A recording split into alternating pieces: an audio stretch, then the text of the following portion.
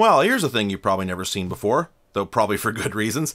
This is an MSI Mega 180, and believe it or not, this is, in a sense, one of the earliest quick start machines ever made. It doesn't much look like that, though. It really just looks like a cheap car stereo, and that's pretty much what it is.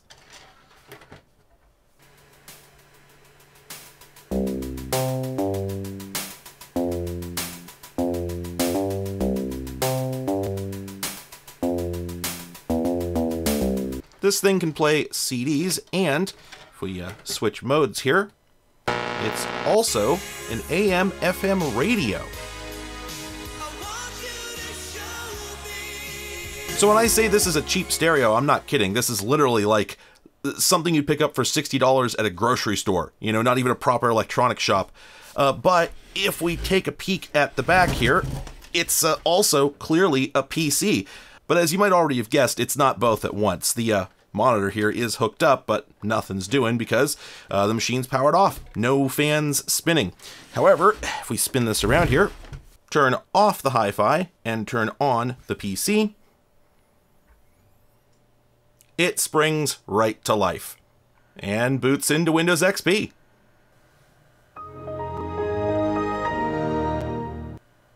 So yeah, there's not much point burying the lead here. The MSI Mega 180 is a standard PC and a very simple bookshelf style stereo that both just happen to be in one box. And the idea, of course, is you can listen to music without the noise and power consumption of a PC, while also not taking up any extra space with a separate stereo or requiring a separate set of speakers. Of course, as we all know, I've been a huge nerd my entire life, so I have not actually turned off my computer in nearly 30 years. This, therefore, has zero appeal for me, but there must have been some demand because MSI made a whole gaggle of them. The 180 was only one model in the series. There were at least 4 others that I'm aware of. They look different, but they're all basically identical as far as I can tell. Like, one of them has what looks like a more sophisticated front panel, but fundamentally, they all do the same stuff, right? It's just a CD player and a radio. Now, curiously, MSI also used the Mega brand with several things that weren't PCs, including MP3 players, like the Mega Stick and the Mega Player. And this is odd because MSI claims that Mega stands for MSI Entertainment and Gaming Appliance. MP3 players don't seem like strong gaming machines to me. What do I know, though? I mean, maybe they got Pong on there. Certainly, though, I can't see how the name would apply to the Mega Cache. That was just a portable hard drive. Now, given that MSI is not generally a consumer device company, as far as I know, we can guess that they didn't make any of these. You know, it was all just a desperate attempt to brand some generic sludge for a bit more profit, but as far as I can tell, they did make the Mega PCs. And that makes sense, since MSI were and are prolific purveyors of PC motherboards. So let's take a quick spin around this guy. You'll have to accept my apologies for the extremely reflective mirror finish on the front. It was the style of the time. This thing actually came to me with the protective film still on it. I had to peel that off, and unfortunately it made it a lot more reflective, so I almost wish I'd left it on. But hopefully you can make out what's going on. So, starting on the front here, with the machine off, it displays the current time. And if we turn on the Hi-Fi mode, we get a very simple stereo interface. Now, to some folks' disappointment, this is not a VFD or an LCD. It's just an array of colored LEDs with shaped masks over them. Not to say it doesn't look cool, it's just worth pointing out that this is one of the cheapest possible display technologies. Sort of a theme with this thing. The interface is very basic. We've got our volume knob here, we've got playback controls, and we've got the mode button that switches between CD and radio. If we press the volume knob, it switches between a few options. For instance, we've got the 4 standard EQ presets up here, although from my position, I can actually not see those. I have to look over at the camera viewfinder to see if I have them selected, because there's a little ridge up here, and the display is actually recessed. I'm not like standing right now. I'm only about 8 inches above this thing, and I still can't see those. So, great design decision there. After that, we can set the clock. Now this is strange because we do that with the volume knob here, but it only goes forward. Turning it right adjusts the minutes. Turning it left adjusts the hours. Now, I can see exactly why this happened, but it's still incredibly chintzy. Anyway, next up, we've got the SRS Mega Bass option. And that's it. In CD player mode, this would also let you access repeat play, but that's all of the settings. Also in that mode, the playback controls do exactly what you'd expect, but in radio mode, they become tuning controls. You can seek forward or back. And that's all you can do. There's no way to tune manually. And now this isn't really a big deal. Almost nobody wants to tune manually. I mean, usually if a signal is intelligible, the radio is going to lock in on it. But the fact remains that almost any normal dedicated radio has manual controls. So here they've compromised on even that basic feature. Now, once you find a station, you can save it. Let's see, we press play. There we go. Then we select a preset and press in on the knob. I had to read the manual to figure out how to do that because I figured I'd just hit play again. And now if we hit stop, we can, oh, right, sorry, then we use the volume knob to select presets, not the forward and back buttons, but whatever, you know, it works. And there you have it. That's the Hifi. It plays CDs and the radio, and it doesn't do much more than that. The only thing I haven't been able to show you is, per the manual, this thing came with a remote. I don't have that, but... well, it's a remote. I'm sure it could do all the same things we just did, just remotely. This was universal for any contemporary stereo. One thing that is missing, though, which most cheap radios did have, is a battery backup. Usually, a little bookshelf stereo would have a 9-volt battery to maintain the clock and the radio presets, but if I unplug this thing, and then plug it back in, womp womp, blinking 0 like a VCR. Actually, no, they blink 12. I never knew why they blinked 12. Right, because you can't have 0 on a clock. Oh, no, I'm sorry, it's in 24-hour time. I did not notice that before, and I don't think there's any way to change it. Is there anything in the manual about this? I don't actually have the full manual. I mean, I can get it from their website, but all I actually have in paper here is this little quick start guide, which consistently refers to the clock as the timer, even though it is definitely actually just a clock. Does not seem to be anything in here about that. So yeah, this only does 24-hour time. Now, I should point out that the PC half of this thing, like any normal PC, has a real-time clock battery, and that one works just fine. It just doesn't connect to the stereo. There's 2 real-time clocks in here. The PC still has the correct time. So those have to be set separately, and they can very easily get out of sync. This seems kind of silly, but we'll hear a little bit more on that later. Now, below the Hifi controls, we've got a memory card reader. Sadly, you cannot play MP3s through this, although you can play them from CDs, per the manual. It's kind of ironic, though, because the CD-ROM here, that's shared with the PC. So you would turn on your machine, burn some files to a disk, then turn off the machine with the disk still in the drive, and hit play to listen to them. Weird, but I guess it makes sense after a fashion. Finally, we've got this button down here. If we hit that, it starts to pop this door open. You gotta help it the rest of the way. Now, under this flap, we've got the usual front panel stuff. Well, actually, we've got a couple things that are unusual. So we've got analog audio. We've got a pair of USB 2s. Then we have FireWire. But we've got both of them, the 4-pin and the 6-pin. Now, I've seen those both on the same PC before, although rarely, but I don't remember ever having seen them side by side like this. So that's actually kind of neat. And also, we have a SpeedIF input port on the front. Now, I have seen the occasional machine with a SpeedIF out on the front panel, but in surprised me, and I didn't actually notice it until right before I started shooting this. I don't know exactly what you'd use that for, but, well, there it is if you want it. Now again, none of this connects to the Hifi other than the headphone jack. The machine only outputs line level audio, which is really quite a bummer. It'd be nice if it had a little like a 10-watt stereo amp in the back, but it doesn't. So you have to use powered speakers, but you can get the sound from either the front or the back, which is convenient. But you can't like plug in a USB drive and play MP3s off it or anything like that. All right, let's spin it around. Just unplug everything.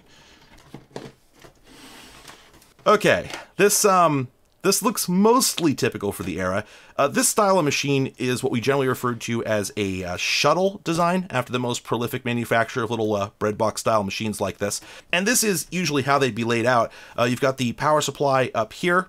You've got dual VGA outputs, PS2, USB, 10100 Ethernet. You have a parallel port. There's a built-in 56K modem. You've got your audio jacks for both analog and digital. And then there's an S-video output back here.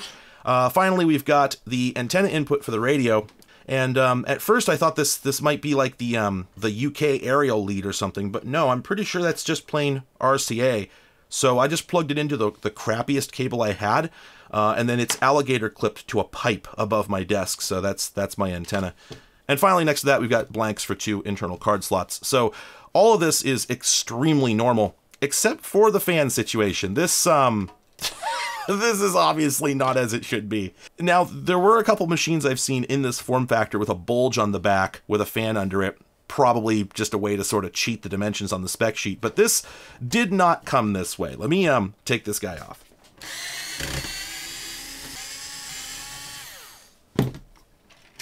So, yeah. Things are amiss. This hole is obviously not supposed to be here. Indeed, from the factory, this thing had an internal power supply fan. It was mounted inside this hole here, and there was just a fan grill back here. But somewhere along the lines, the previous owner had some kind of misadventure. I guess the fan must have died, and for some reason they couldn't install a new one internally. Or maybe they couldn't find one that was thin enough. Maybe there's not enough room, and this is all they had. I don't know. But either way, they appear to have dremeled out the old fan grill and done a decent job of it, I have to say. Like, this is a little ragged, but it's better than most holes I've seen cut like this.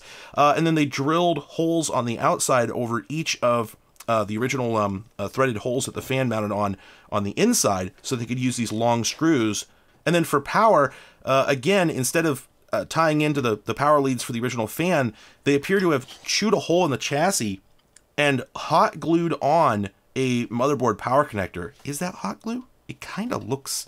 Is that epoxy? You know, there's an easy way to find out.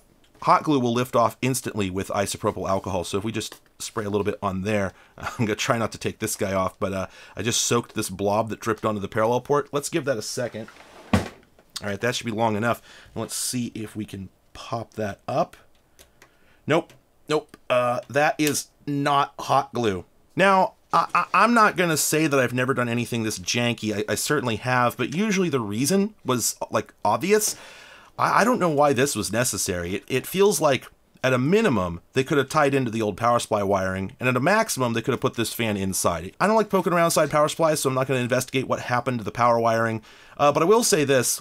I got this thing at our local used electronics store, RePC, and there's a good chance the person who dropped it off is watching this video, so if you're out there, I'd love to know the story. I mean, for what it's worth, you did a better job than I would have. I just removed a PCI blank and just shoved the cable in through there and plugged into a power supply header, so, you know, I'd have a big gaping hole on the back. Oh, and there appear to be rubber grommets on here, presumably to decrease noise. I'm not sure how that would work, though, because this thing is slammed right up against the back of the chassis, so that couldn't possibly help. But it looks a little bit nicer than it otherwise would have, so A for effort. Oh, but I will say that this sucks. This was worth doing a little bit neater, because you could have cut these wires off, twisted them together, and put some electrical tape over them, right? Instead, we've got some wires just cut off and hanging out here, and those could get pressed against the back of the machine while it's running and shorted out, and many other things. Don't do it this way. You could have put a little more effort in here, bud. Anyway, from appearances, this thing looks like a totally ordinary shuttle-style PC, and based on the ports, we could guess that it's from the early 2000s. Well, I couldn't actually find a release date for this thing, but if we take a look at the Quick Start Guide here, first release for multilingual version, December 2003. So I'm pretty sure this started selling in early 2004. This, by the way, is a bit of an odd document because it looks like a manual. It's very thick, but it's actually just 6 or 7 pages of documentation, and then it changes language. And all this does is tell you how to assemble the machine. And that, I think, is what's most interesting about this PC. Like many other shuttle-style machines, this was actually sold as a bare bone. In other words, it comes with the motherboard, the power supply, and the case, but you have to supply your own CPU, drives, and graphics card, if so desired. Oh, and RAM, of course. And this guide just explains how to install those. Now, this was not uncommon for shuttle-type machines, but it seems a bit odd in an appliance-esque device like this. I mean, only enthusiasts ever build PCs from parts, and I've never met a nerd who ever turned their PC off, so I don't know who would have ever taken advantage of this capability. But the other models in the lineup came fully assembled as far as I can tell, so maybe this was just MSI covering their bases. At any rate, now's a good time to fire this thing up, so let me get it all plugged back in. Now, right from the BIOS splash screen here, we can see this has 512 megs of RAM and an Athlon XP 1500 Plus. Now that is a 1.3 gigahertz 60 watt CPU, which CPU World describes as the slowest Athlon XP ever made. It came out in 2001, so it was pretty dated by the time this machine was assembled. In fact, the RAM in here is DDR400, which is almost twice as fast as that CPU's own front side bus. Before we boot up though, let's go ahead and jump into the BIOS. It's pretty standard, there's not a whole lot to talk about in here, but there's one setting I wanted to show you. If we go down to Advanced Chipset Features, this is where you do all your like overclocking and whatnot. We got our AGP settings, and then we have a TV out mode option. So this is an N-Force 2 based motherboard. I couldn't keep the revisions straight back in the day. I only remember the mass hatred for the first N-Force, but apparently the follow-up did a lot better. I can't comment on that specifically, but I can say that this N-Force is the MCP variant, which included an integrated GeForce 4 MX, and that means you could do some light gaming on this thing. Well, with the built-in S-Video port that we saw in the back, you could even do that on your TV, and that was a pretty hot topic in 2004. Now, while you normally enable that feature from the driver control panel in Windows, if you do it here, it'll be active at all times, including during boot and even under DOS. Now, first you have to pick a video standard, though, and that's kind of bewildering. Normally we're used to NTSC and PAL, but, well, yeah. The first two options here, those are American and Japanese NTSC. Now, I don't know how many people in the US would know that they wanted NTSC-M, but at least it's only two options. In other countries, though, you got to figure out what PAL BDGHI is.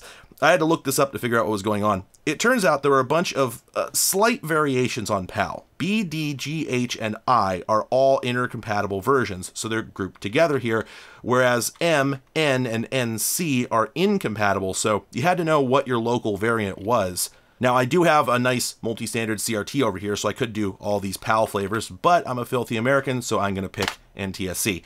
So I'm going to go ahead and hook this up via S-Video. I could adapt the S-Video port over to composite, but when you're connecting a PC to a standard def television, you need every little bit of detail you can get. There we go. Now, of course, this is not actually going to take effect until we restart, so save and exit. And right away, there it is, but you will notice one problem. This might be a little subtle, I might need to tweak the video a bit for you to see it, but this is not in color. That's in color. You can see live update 2. This is blue. That's even bluer. This is not. And you can sort of see the telltale mosaic effect of viewing a color image on a black and white display. Now, I'm not 100% sure what's going on with this. At first, I was going to say that I thought it had something to do with which mode the display was in, but let me show you something. I've got a copy of FreeDOS on a USB stick here. I'm just going to stick this in the front.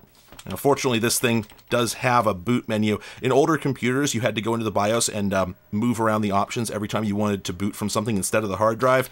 It's incredibly irritating. This has to be one of the earliest computers I've ever seen that actually has this feature. One thing I should say before we continue is that this looks really, really good.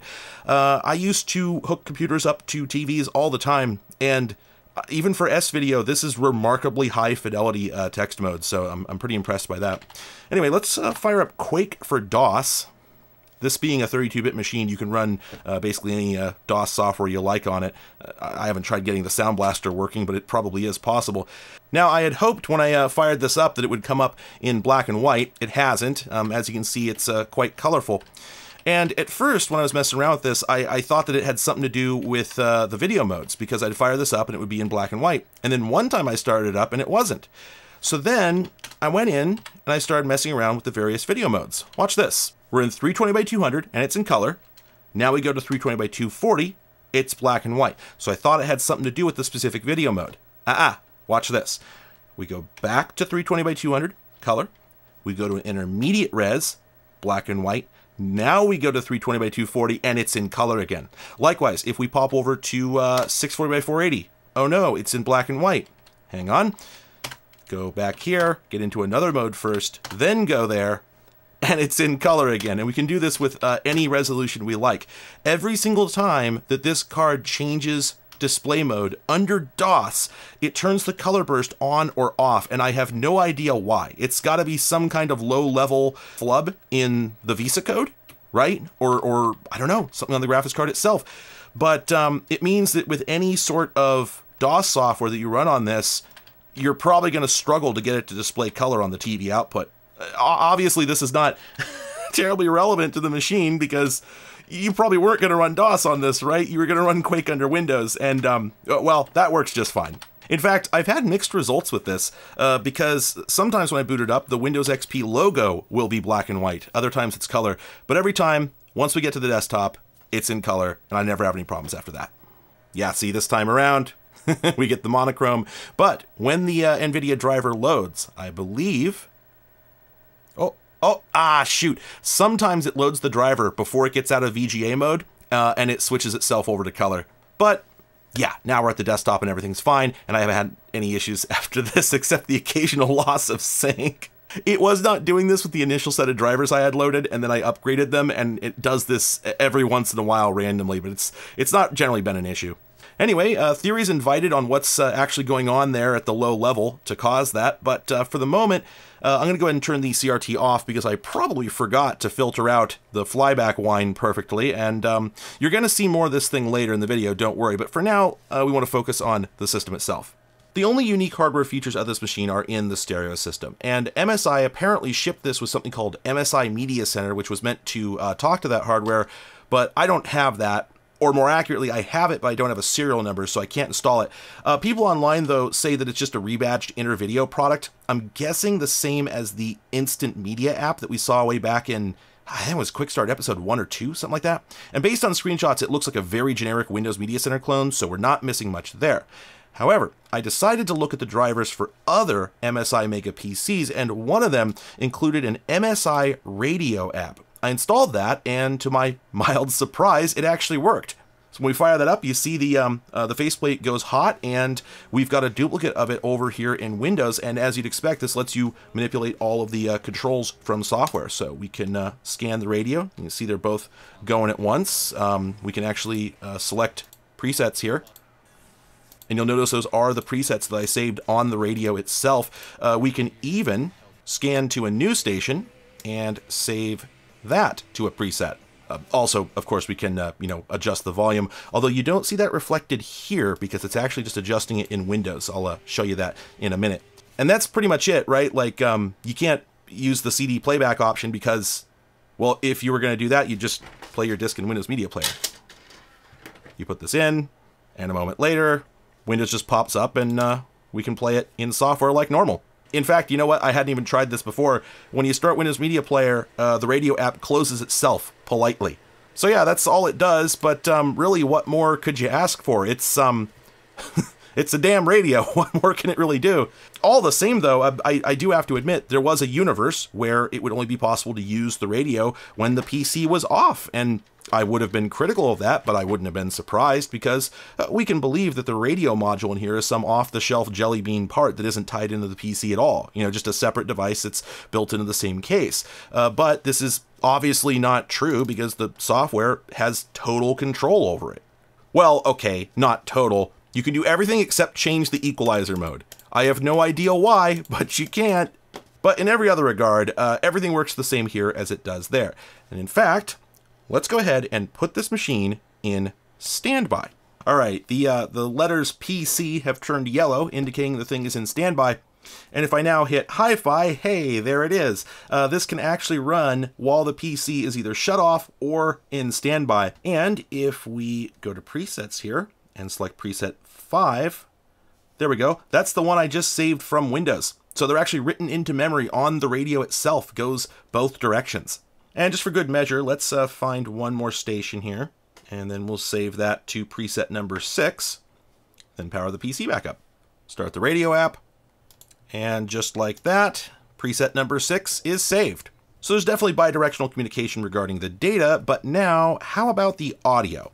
Well, it's making its way into the PC through basically an auxiliary input on the sound chip. You can see here we've got a slider in the Windows volume mixer for radio. And in fact, if we adjust the volume in the app here, it just changes that input. So it's actually being mixed and routed internally in the AC97 audio codec. A side effect of that is that the radio is also available as a recording input, and that is kind of a strange topic. I lied to you. There's one other feature in the radio app. If we click this little pip down here, hey, look at that. It's a recorder. Turns out you can record directly off the radio. very sensible feature, but let's give it a shot. Let's just record a few seconds of this, not long enough for me to get YouTube content ID'd. Okay, now we hit stop. It immediately asks us to save it. It's kind of annoying. I wish you could listen to it before you save it, but let's just call that Radio 1, like the hit by, French band? Air, I think? Okay, I muted the radio. Let's play that file now. Huh. That's like, it's like 8 kilohertz. Your guess is as good as mine. I don't know what's going on here. The app does have a settings dialog, but there's nothing in here. All you can do is select which region you're in, and then you can set the presets, both AM and FM separately, and that's it. There's nothing else. Oh, and just for good measure, I did check, and there aren't any other options in here. So you're stuck with that one very low audio quality. So this is weird, right? Like, if this feature wasn't here, I don't think I'd have missed it. I mean, being a nerd, I never would have used it anyway. Even if it was there, I would have just installed some generic recorder like, Cool Edit back in the day or Audacity nowadays. But if we just fire up, like, let's do Sound Recorder. Let's just go into our recording mixer and turn on the radio. There we go, that's selected. Now if we hit record, okay, looks like we're getting audio. Now let's play that back. If you look at Dustin Lynch's Instagram, I'm sure you'll find... Yeah, that's full quality. So there's really no reason they couldn't have done it. How did they arrive at this decision? I mean, by 2003, there was really no excuse for recording anything less than 44 kilohertz. Every new computer in existence had the CPU power, the memory, and the disk space to record like that for hours and hours. And as you saw, Sound Recorder defaults to those settings, so... And I realize the average user might not have been able to figure out how to record on their own, so integrating the feature into the app itself makes sense, but that just makes it even weirder that MSI, having gone out of their way to include this, went on to implement it so poorly. I have to assume this is a bug, but I don't know how that's possible. There's a README included with this, which turns out to actually be a changelog, and that clearly shows that the app was under development for at least several months, during which time multiple major changes and bug fixes regarding recording got committed, so surely this problem was known. Why the hell didn't they fix it? And speaking of strange software behavior, the volume knob does odd things. As I mentioned, when you adjust this guy here, it just changes the radio slider. Well, if you rotate this knob, it does the same thing, right? Now, you might assume this is just acting as a normal media control, like when you have a keyboard that's got volume up and down buttons, and that the app is just hooking it instead of letting it pass through to Windows.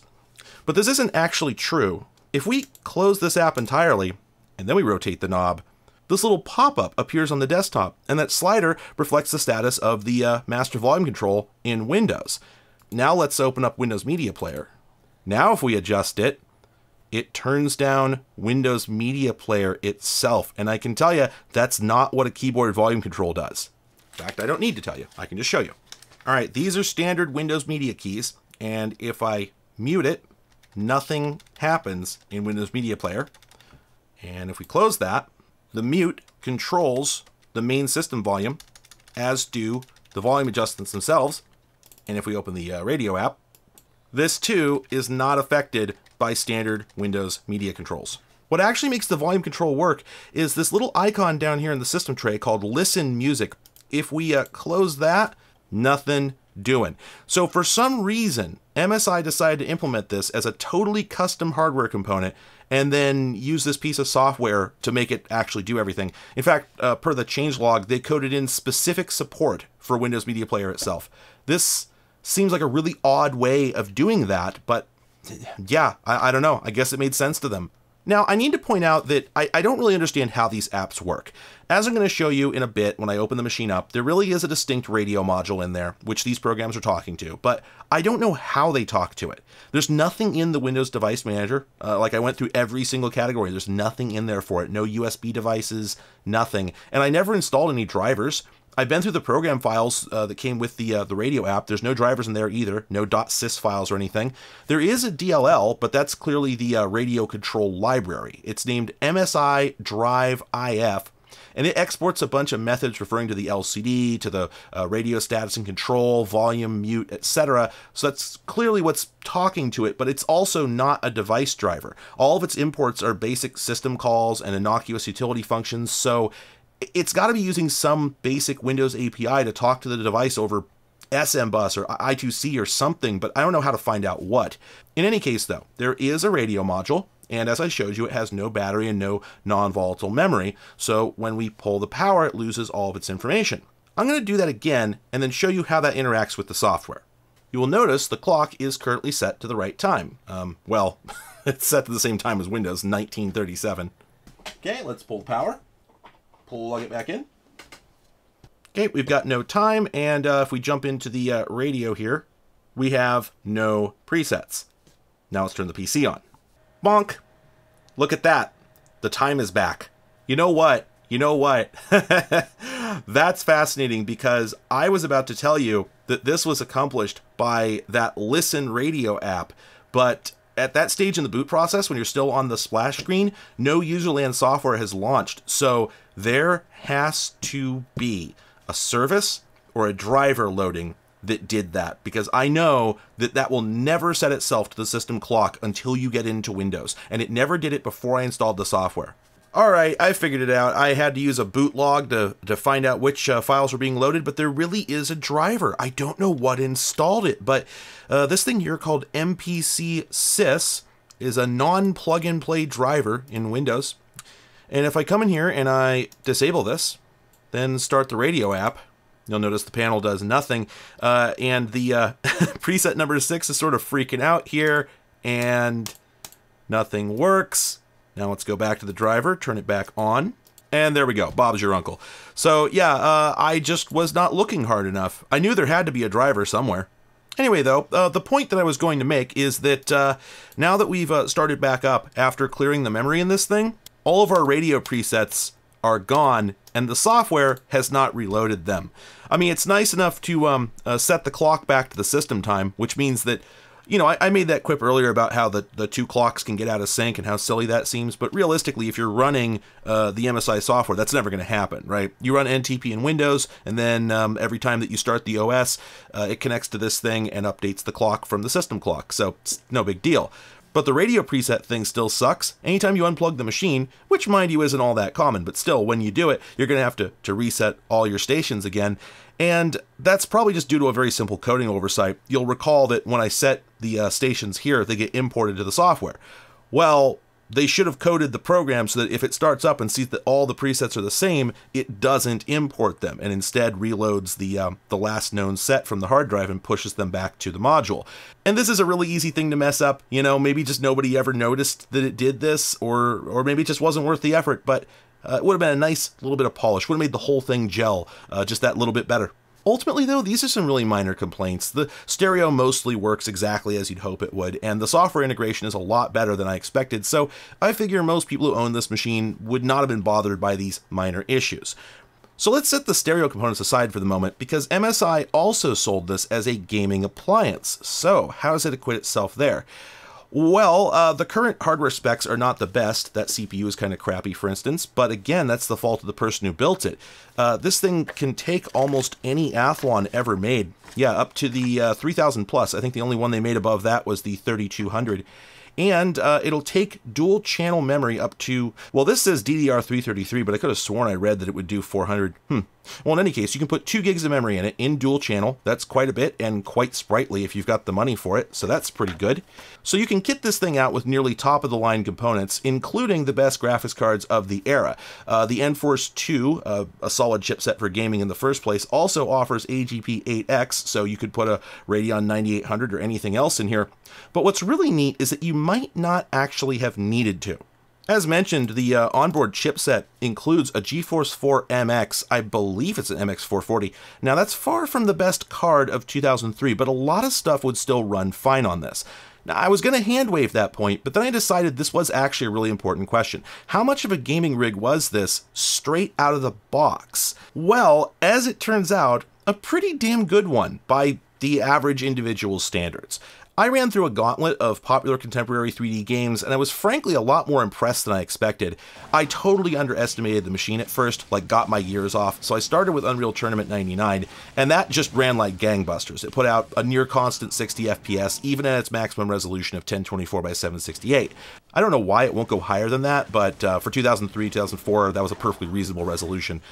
Now, it shouldn't be surprising that the game ran so well. It was 5 years old, but you gotta understand, the MX440 is sort of considered a consolation prize by most enthusiasts, something you get instead of the Intel onboard graphics, and that's all you can really say for it. So I don't know that I'd ever really tested one. I didn't really know what it would do.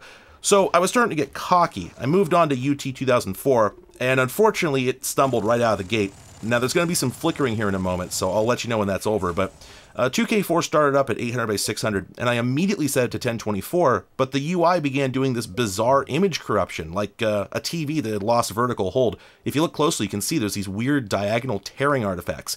Very odd, but if I set it back to 800 by 600, it fixes it. The flickering is gone now. It's probably a driver issue, but still weird. Never seen anything like it.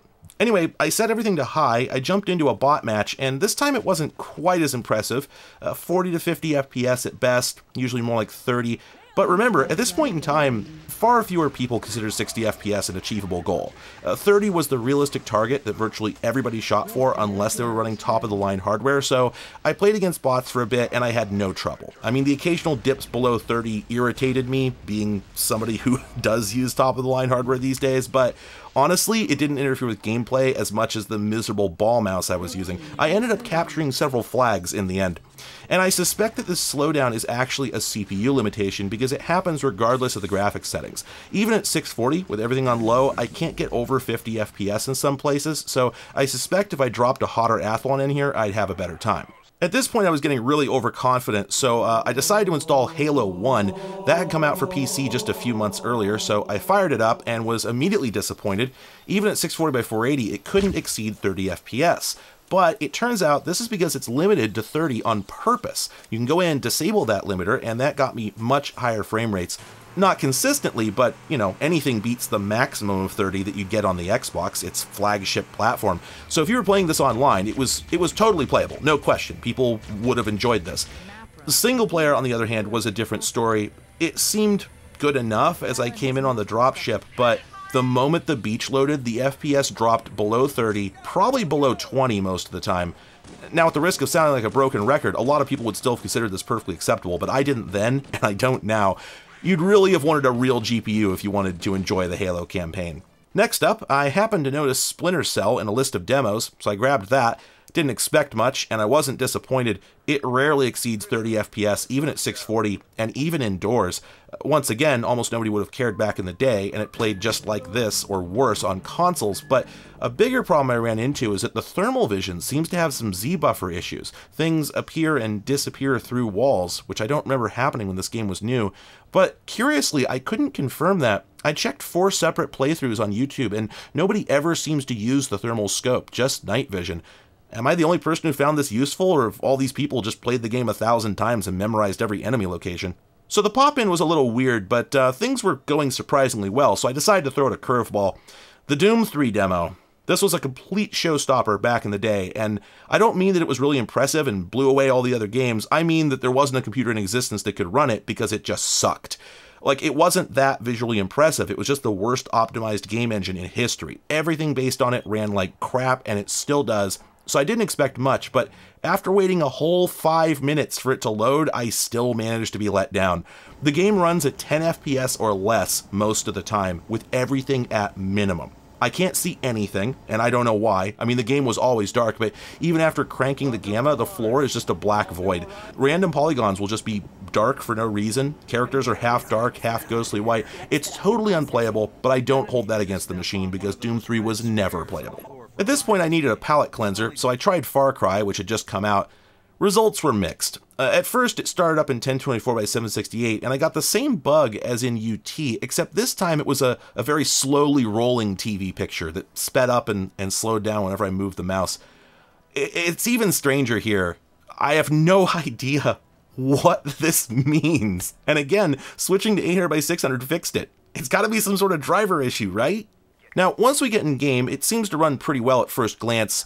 Again, 30 or 40 FPS average, it was acceptable for the time, but I really think it should be faster, because when I decrease the resolution, it doesn't seem to make much difference. So again, I think this might be CPU bound. A bigger problem is that the game seems to have a lot of graphical artifacts. The textures don't look right. They look blurrier than I think they should, even on maximum. Also, when I started moving forward, I began to enter areas with totally incorrect lighting, just these huge chunks of the map that were just black when they shouldn't be. I also found some models that were missing half their faces, and like random parts of the terrain were just randomly turning black, so this is actually unplayable. And it's either a driver issue or the GeForce 4 being from the wrong generation, and I'm not really sure which.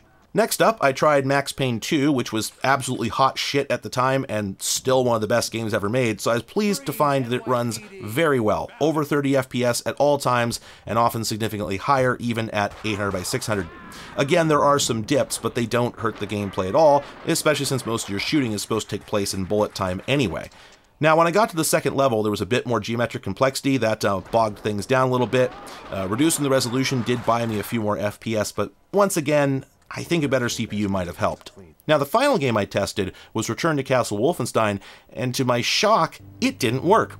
I mean, this is a Quake 3 based game. It was 2 years old at the time, and it should have run on a potato or a toaster with no trouble, but all I got was a black screen. I could hear the cursor moving on the menu, so the game was running, I just couldn't see anything. Now, there may have been a patch for this, or maybe it was, again, a driver issue, but at this point, I figured that I knew what I needed to know. Other than, per game bugs, which was very common at this point in time, this machine was clearly ready for gaming right out of the box. Now, since we're here, I wanted to share an interesting bit of trivia about this era in computing. I nearly gave this PC a totally different review because when I first tried UT99, a 5-year-old game, I got less than 40 FPS even at 640 by 480. And my knee-jerk response was, well, what did you expect? It's basically a laptop GPU. I mean, in this era, the purpose of having non-Intel integrated graphics was often just to get dual-head capability, or TV out, since Intel didn't really have those features. But, as you will have noticed during the benchmarks, I wanted to see how games looked on the TV output. And the answer is they look great, and this would have been a fantastic machine to park next to your 36-inch CRT or projection set back in the day. Except, by default, TV output on all graphics cards back then was severely underscanned for some reason. There was always a huge black border on all sides, which is completely infuriating, but you can fix it from the NVIDIA control panel.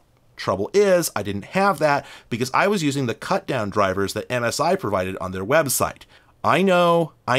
My reflexes had just gotten rusty, alright? You see, nowadays, you can more or less get away with using whatever sludge you get from Windows Update or even the drivers that come with a pre-built PC. You might lose a few % off your frame rate compared to getting the latest drivers from NVIDIA or AMD, but it's going to work mostly fine. Back in 2003, it didn't. Literally every driver included on a CD or on a manufacturer's website was straight up broken. None of them worked, and everyone knew to simply never use them no matter what, because this is exactly what would happen. When I installed the drivers from NVIDIA's site, not only did it give me the control panel so I could fix the overscan, but my performance quadrupled. I mean, this is how it was back then, but why? Why did no manufacturer ever do even the most basic tests? It's anyone's guess. It doesn't make any sense. But for what it's worth, since we pretty much all knew how this worked, I doubt many people back in the day would have been affected by it. So, in conclusion, this machine is pretty cool. I mean, had MSI not equipped it with the integrated graphics, I think it would have made a lot less sense. The fact that you could build up a machine with just a CPU, RAM, and a hard drive, and then get straight to gaming really puts it over the top. Don't get it twisted, the GPU would have made a huge difference. Per contemporary benchmarks, a Radeon 9800 would have absolutely wiped the floor with this thing. But probably very few hardcore gamers would have built their battle stations around this kind of machine. And just as nowadays the majority of gamers use hardware that's at least 5 years old and don't expect maximum performance, the frame rate and visual quality that we just saw was acceptable to a lot of people in its day. For its target market, I think this was probably very appealing, especially since the price was right.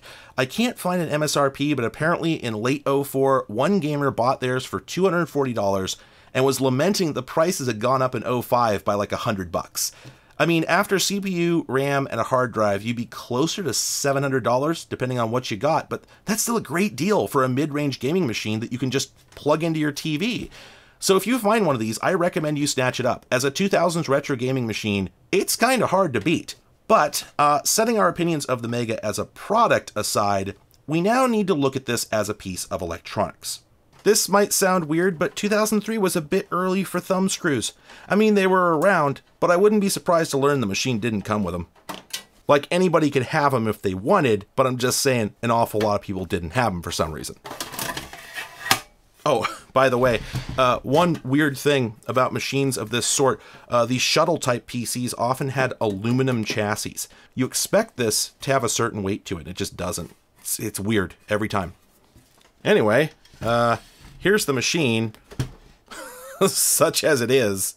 This is sort of the lament of the shuttle PC. They all looked like this inside, just incredibly packed, incredibly miserable, very hard to work in.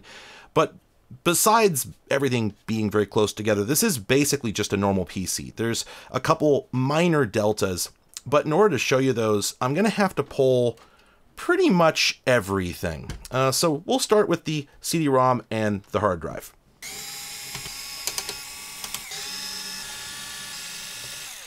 Hopefully one of these screws will let me actually get this cage out of here, but my hopes are not high.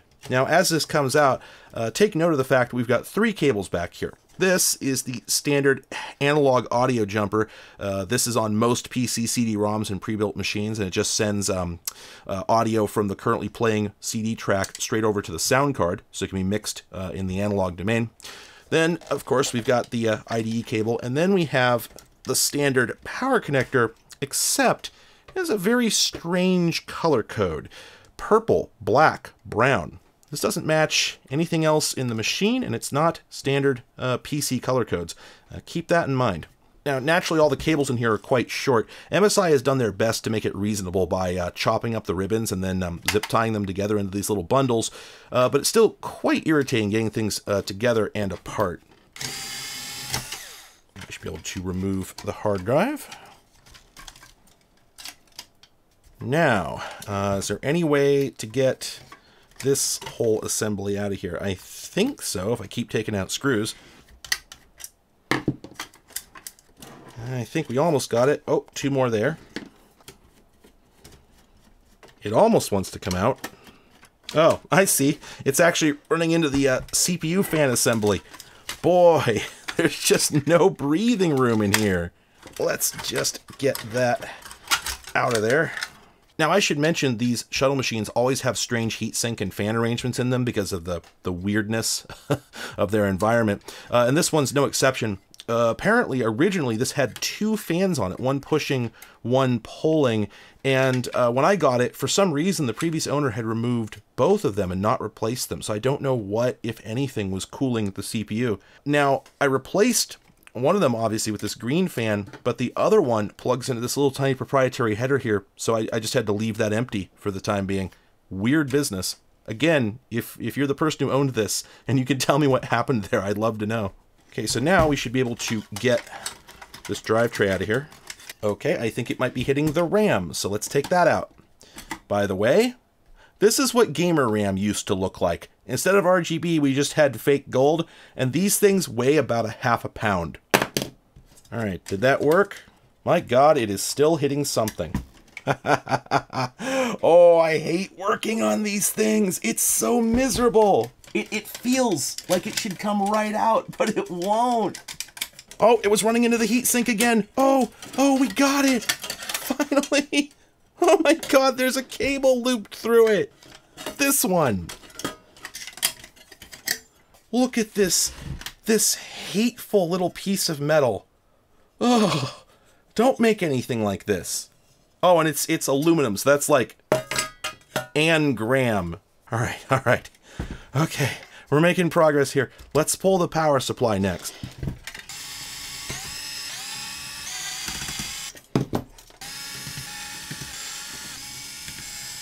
Not done yet. There's still something holding it in, isn't there? Oh, no, it's just, again, running into the CPU. So we've got to take that out. Now, this was in the brief period when CPUs had exposed dies, and that meant you had to be very careful when you were putting heat sinks on and taking them off, because if you got the pressure a little uneven, in fact, I was about to do it in the wrong order, I think, then you could actually seesaw the sink directly on the exposed core and crack it and destroy it. Is that it? Are we done? Almost. There we go.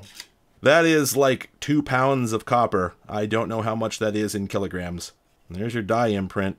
Little tiny babby amount of thermal compound. That enormous hunk of copper. You can see, by the way, the imprints from the pads. These little guys right here were meant to keep the heatsink from seesawing, like I said. And they did not do that reliably. So a lot of people would buy these custom aftermarket shims. They would cover the entire top of the CPU except for the die to give it more of a fighting chance. All right. Oh, I just almost stuck my hand into the power supply. There's probably still high voltage lingering in the capacitors in there. That would have been fun. Still won't come out. Oh, there we go. I think it was binding on its own power cable. Let's try unplugging this before we proceed. Oh, it's the zip tie. Guys, I don't think you needed to cable manage it. It wasn't going anywhere. Holy hell, it still does not want to come out. Oh no!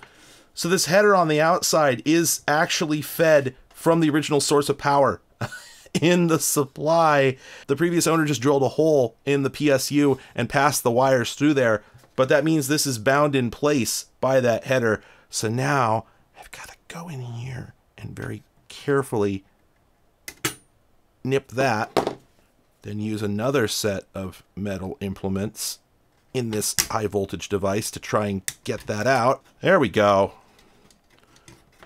Okay, is that enough to get this bastard out? Oh boy, this sucks. I admit I had not taken this apart when I wrote the script about taking it apart, so I was actually totally unprepared for how miserable this was going to be. I thought it was going to suck, but I didn't know it was going to suck this much. Oh, okay, and I just ripped off one of these leads, so let's go ahead and finish the job. Alright, and I'll fix that later. So let's talk about this power supply.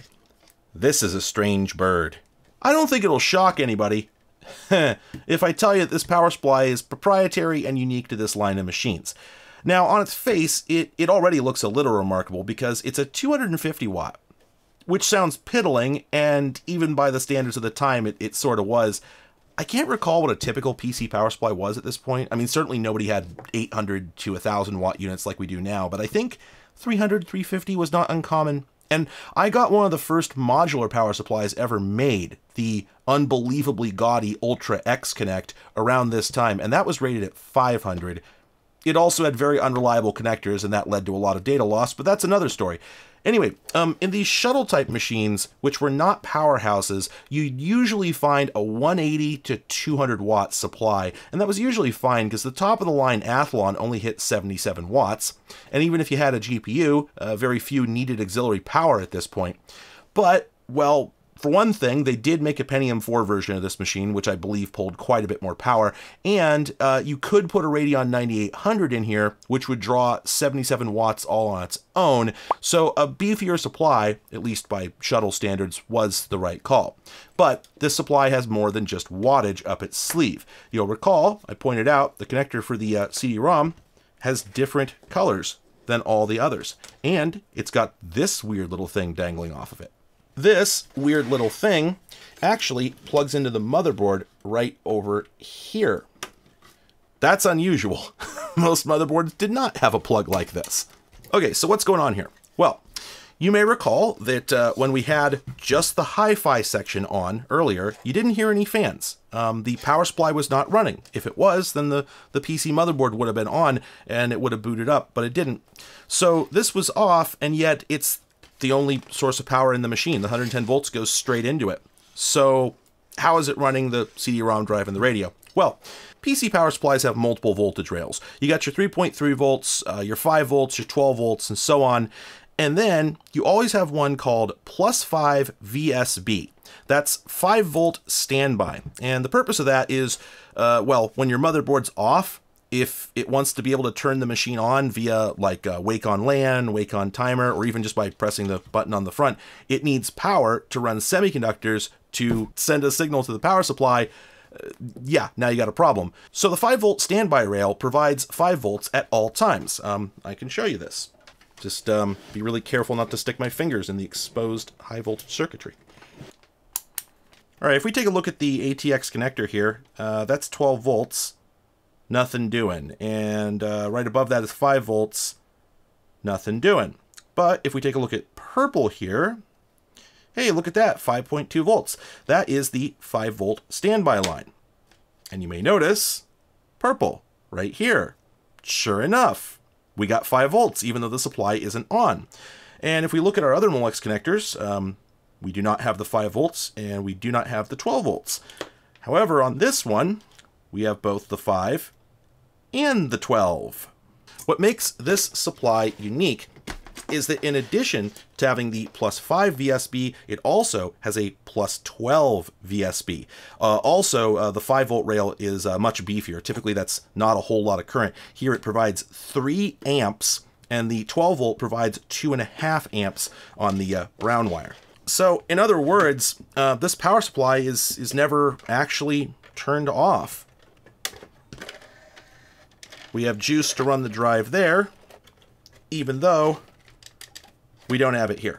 So this trick allows some components of the machine to be running even when the rest of it is off. And of course, since some of the components that control the radio feature and whatnot are built into the motherboard, and the motherboard does not normally get that 12-volt standby signal because there's no pin on the ATX connector for it, they had to add a new plug to get the brown lead into the motherboard.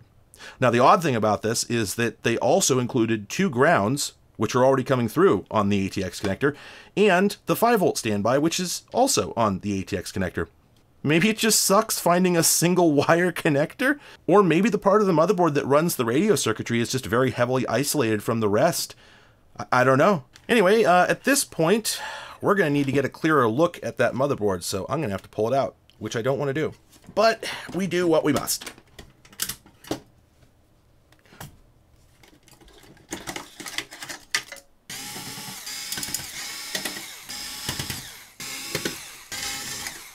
All right, was that adequate? Oh, I gotta take the back panel off. The back panel got glued on by that same epoxy. Ooh, and that's tough stuff. Oh, wow.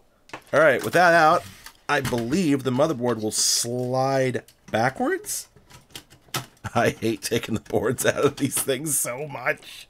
Oh, does the front come off? I see, that's a daughter board. And now I believe this will lift out of here.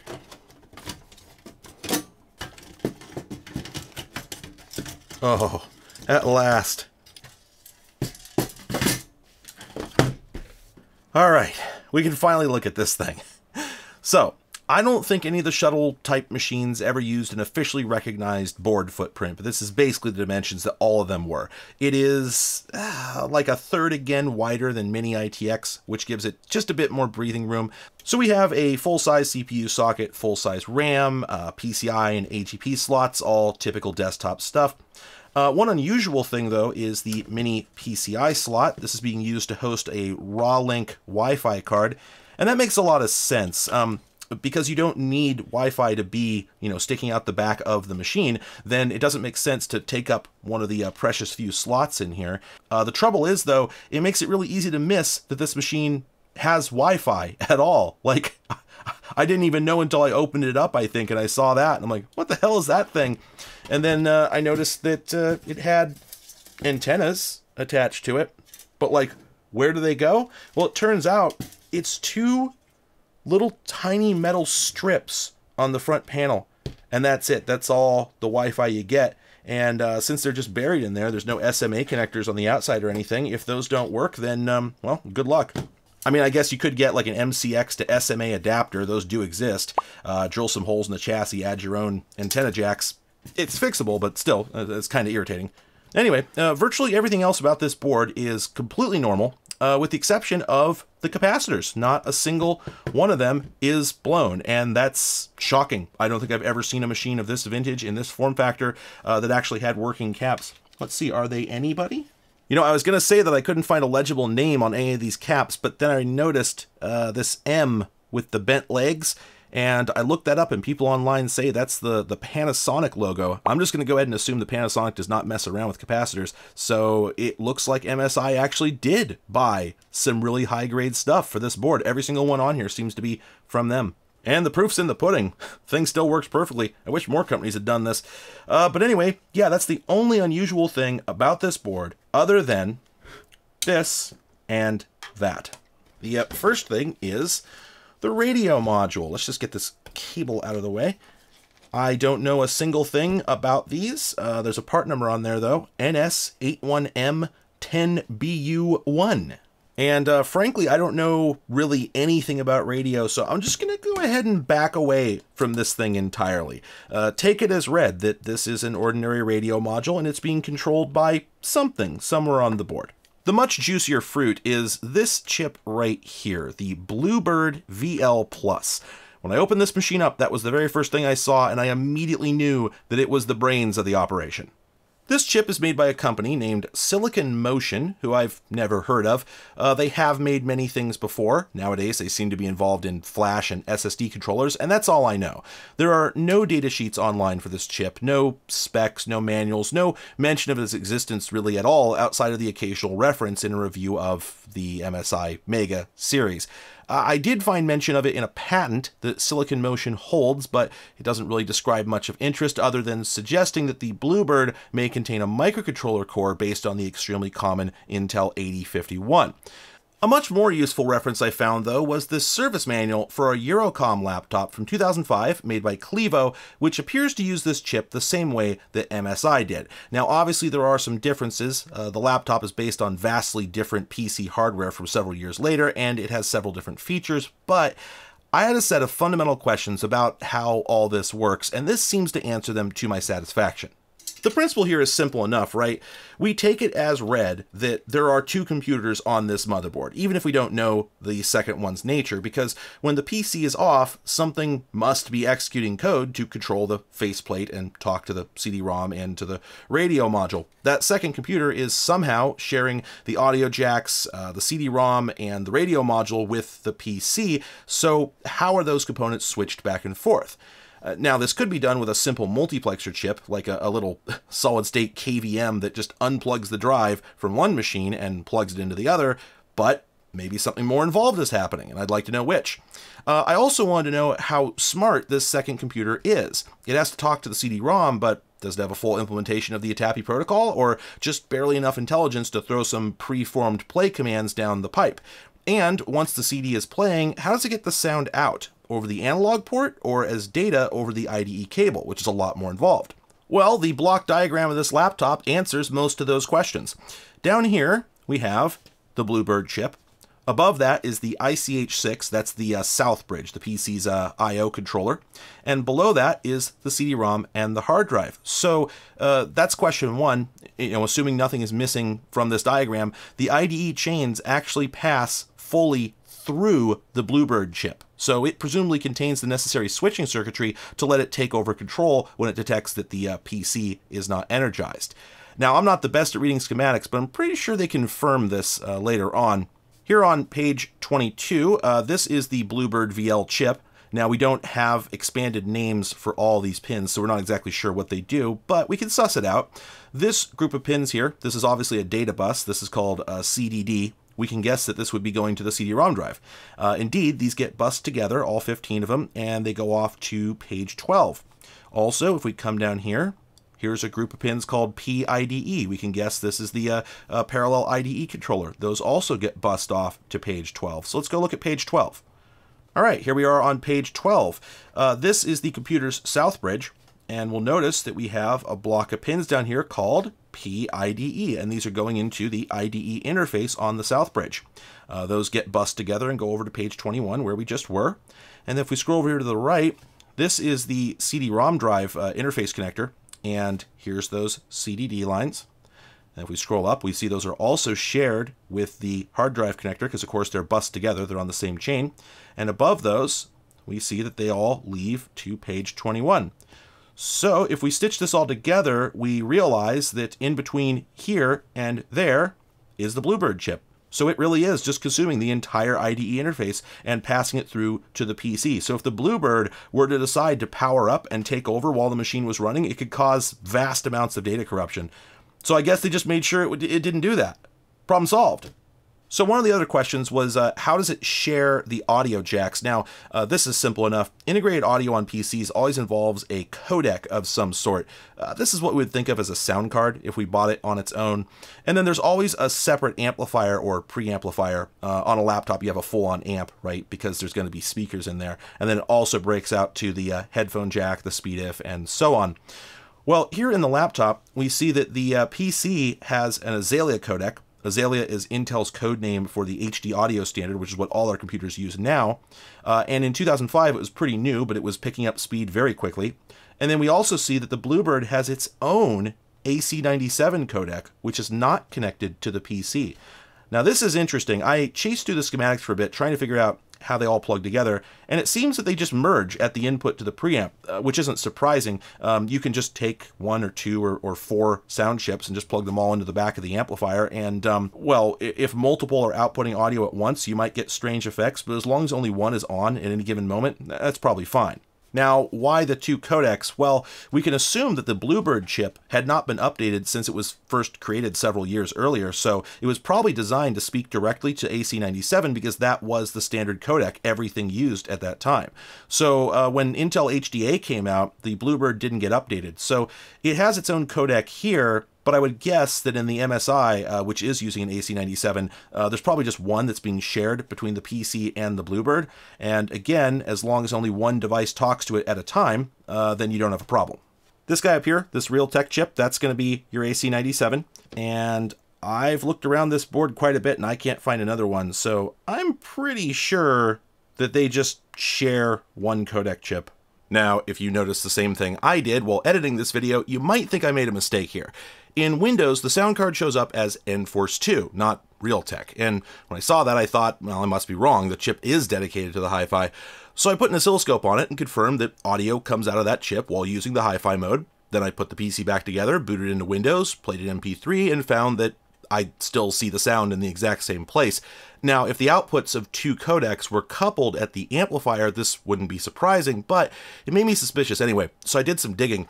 If I understand this correctly, the Enforce 2 does not have a complete audio codec. It has some kind of intermediate DSP to improve sound, but to actually get it out of the PC, you still have to plug it into an AC97 chip over something called AC-Link.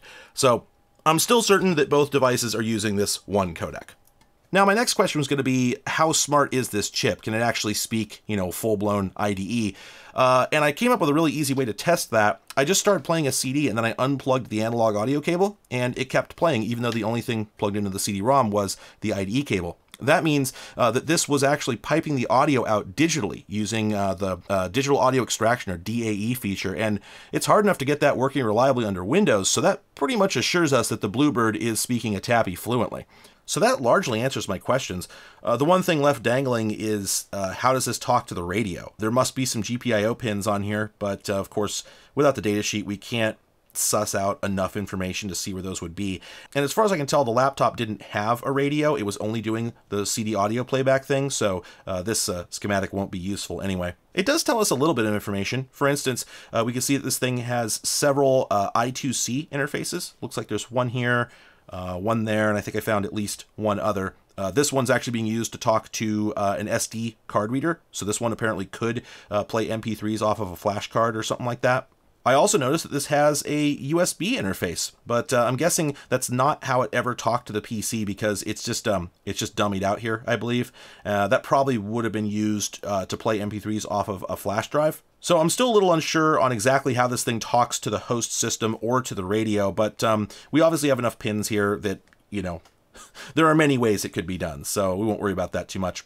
Speaking of pins, though, I did notice that apparently all the controls on the front of the thing are just hooked up to individual pins, 1 per button. Like, it's not being scanned as a matrix or anything like that. It's just key 1, 2, 3, 4, 5, 6, 7.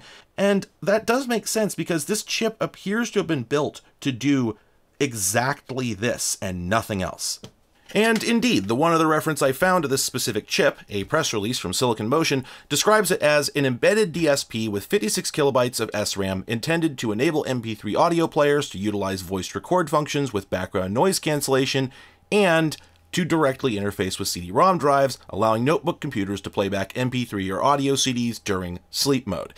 And that's what narrowly qualified this as a quick start video. The actual intent of the Bluebird product was to add the functionality we just saw to laptops specifically, so that if you wanted to use your laptop to listen to music while out and about, you didn't have to wait for the machine to boot or run your battery down, since I'm sure this draws a lot less power on the Bluebird than it does on the Athlon. So much like the other machines we've seen in Quick Start Gaiden, this actually makes sense. I mean, putting it in a desktop PC is a bit less obviously useful, but like I said, I can imagine parking this next to the TV in the living room, hooking it up to an amplifier so you can enjoy listening to CDs without firing up your whole PC or needing a separate stereo system, and yeah, that seems like a good idea. But in order for it to make sense as, you know, a value add on an otherwise complete gaming system, it had to impart very little additional cost and complexity, which is why it makes so much sense that Silicon Motion designed it the way they did. Putting the IDE bus circuitry in the chip itself, instead of using an external switch, meant that MSI could add this capability by just dropping 1 chip onto an otherwise normal motherboard. And while I don't have the skills or documentation to prove it, I would guess that the Bluebird is also a general purpose programmable microcontroller, since that's usually how chips like this work. Generally speaking, the vendor can put it on the board and then load some custom code onto it so that they don't have to use a separate chip to add whatever, you know, glue functionality they need. So it's very likely that this is also controlling the LED display, the clock, the radio presets, and probably the radio itself. I couldn't find any other microcontrollers on this board, so that kind of has to be it. Unless, of course, it's this guy right here. This appears to be a custom MSI branded ASIC. Now, there's definitely enough pins on there. This could be anything under the sun, you know, easily a microcontroller. But I feel like shelling out for a custom chip to run this extra functionality kind of defeats the purpose of using the fully integrated one-chip solution. So, in conclusion, I think the MSI Mega made perfect sense for 2004.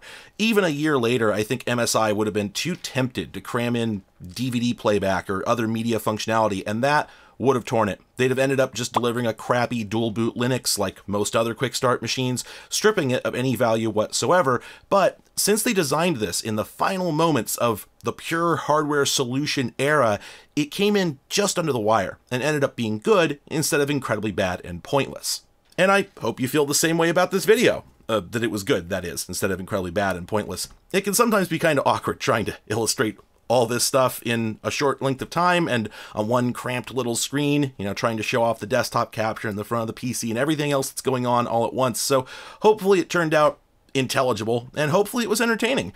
If you felt that it was, and you're new to my channel, consider subscribing. I try to do stuff at least this interesting as often as I can, and remember to turn on notifications if you want to find out when I upload new stuff. But if you really liked this, then consider supporting me on Patreon like these folks are doing. This is my full-time job, and I couldn't do it without the support of viewers like you.